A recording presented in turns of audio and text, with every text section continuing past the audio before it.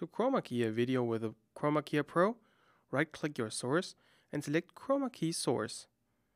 Right now you need to select the Chroma Key Pro. For the Chroma Key Pro, make sure your background is as even as possible. To start, select Hue Setup.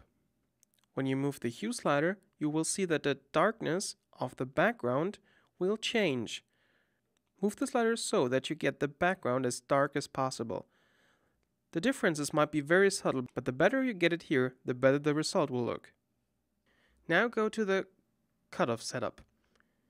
Now make sure you cut off the left peak with a cutoff low and go as close as possible so no noise is left. Do the same thing with a cutoff high.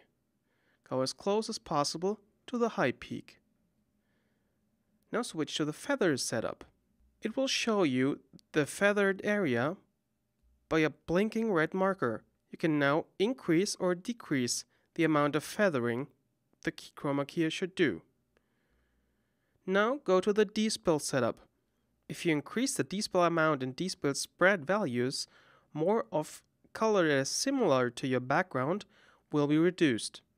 You can also add a drop shadow by checking the drop shadow checkbox. If you want, you can adjust the direction and the spread.